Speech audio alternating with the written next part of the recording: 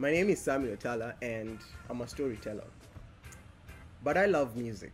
See, ever since I was a baby in my mother's lap, I couldn't sleep unless she sang a lullaby.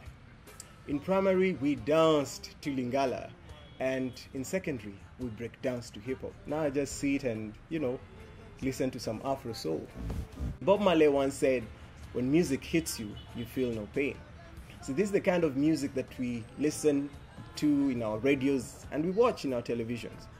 However, there is a type of music whose beat is louder than the tom-tom drums of West Africa, but it will never come across your eardrums. There's a kind of music that when it hits you, you will feel pain in your head, shoulders, knees, and toes. There is a kind of music that will take you to places where words cannot go. It will take your feet to hills and valleys, homes and hospitals. It will take you to mortuaries and graveyards where kids who we expect to rest in peace are laid. These kids did not live to see their first birthday. They did not live to see their first day at school. They didn't even live to see how it feels like on their first kiss. Yet, we expect them to live in peace.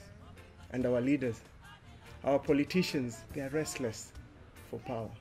See, we do not need leaders who are pregnant with political ideas. We need leaders who are pregnant with maternal health care ideas. We do not need tears when our mothers or sisters, our daughters are giving birth. If we must have tears, then let them be tears of joy.